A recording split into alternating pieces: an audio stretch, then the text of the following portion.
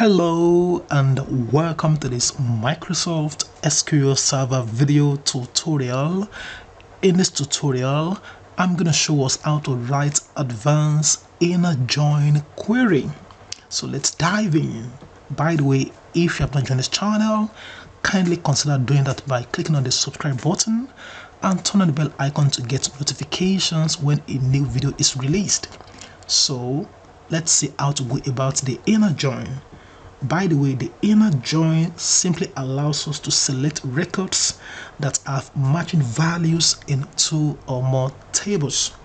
So let's make sense of this definition using the Azure Data Studio that is connected to our Microsoft SQL Management Studio.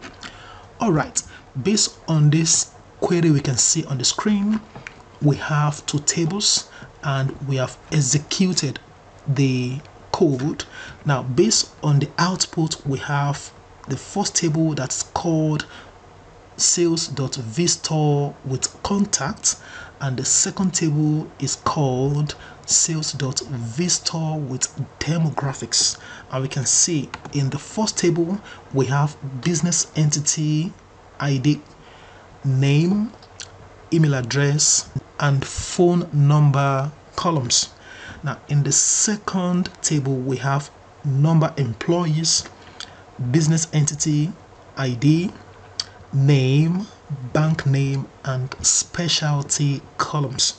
Now, what we intend to do based on what you can see is that the business entity ID is present in both tables. Okay, the same thing with the name column is present in both tables. However, the email address, phone number are not present in the second table. Conversely, number employees, bank name, and specialty are not present in the first table. So what we're going to do is we're going to use the inner join to join the columns that are associated with the two tables. So let's do that. Now we have written the code and we have all the columns from the first table and the columns from the second table. Now what I'm going to do is I need to fetch all the columns that we want to call. So we have 1, 2, 3, 4, and I'm going to come to the second table and I'm going to copy this number employees column, put in a comma here and Control V to paste, put in a comma. Now I need the bank name from the second table and I paste here, comma, and the specialty from the second table and I'm going to paste here. So after I have done that, what I'm going to do next is to delete this block of select all through to the from. So delete, and let me move this to the next line and I click on enter. So after I have done that, what I'm going to do is to use the inner join keyword. So inner join. So what I'm going to do is I want to join the columns that are present in both tables. So to do that further, I'm going to use the on keyword and I'm going to copy this business entity ID, Control C, Control V, and I can use any of the math operators such as the equal to, greater than or equals to, less than or equals to, not equals to. Okay, well, for this we're going to use the equal to math operator. So equal to, then I paste the same business entity ID, and then we're going to use the and keyword. And for the second column that are both present in the two tables, which are name, I'm going to check that against the same name column. Now when I hover my mouse around the business entity and the name, we can see from the Azure Data Studio IntelliSense that we have ambiguous column name. Now this is because the Microsoft SQL Server engine doesn't understand which of the columns that is coming from the tables. So in order to tell the engine to understand what we are trying to do, we need to assign what is called alias to the two tables, and then we also assign the alias to the columns that is coming from each of the tables. So to do that, I'm going to just type in AS. Now, since the table name is Visitor with Contact, I'm going to use C as the alias for this first table, and for the second table the name is Visitor with Demographics, and I'm going to use D to denote demographics. So C is for contact and D is for demographics. Now let's go ahead and assign this alias to the columns coming from each of these two tables. So for the business entity, which is present in both tables, I'm going to just type in C, then put in a period.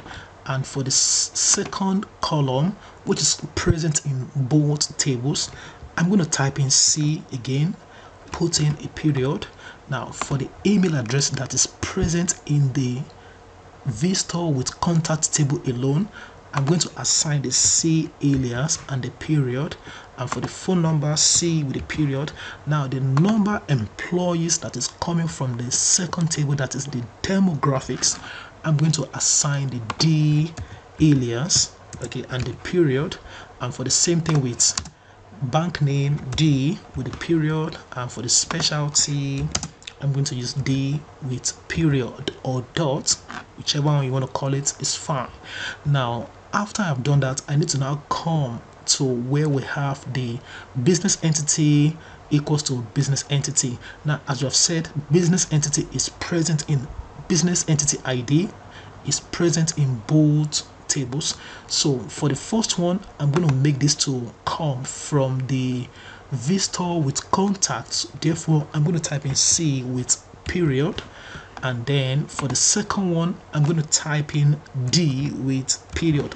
So this first one is coming from the first table, business entity ID, equals to the business entity ID that's coming from the demographics table. All right, and for this name, I'm going to call this one C, coming from the contact table, and for the second one I'm going to assign D, coming from the demographics table. All things being equal, we can see that all the underlined reds has been phased out, which means our query is correct, is accurate, no error or potential error. So we can go ahead and run or execute the inner join query. So let's do that and see the final output. So when I click on run, wow, we can see the result. We have all the 7 columns: business entity ID, name, email address, phone number, number employees, bank name, and specialty. And we can see that we have a total of 753 rows of data set. So as I said earlier on, you can use even other math operators such as greater than or equals to, and you can even do the same thing here, greater than or equals to. And then when you run the query, now look at this section, we have 753 rows. When I run the query, we can see that it will increase to, whoops, let's see, it's going. All right, so we have 129,689 rows of data sets. Okay, so this is essentially how we can write the inner join in Microsoft SQL Server. If you enjoyed this video, you can like, comment, share, and consider subscribing to this channel. Thank you and bye for now. Cheers.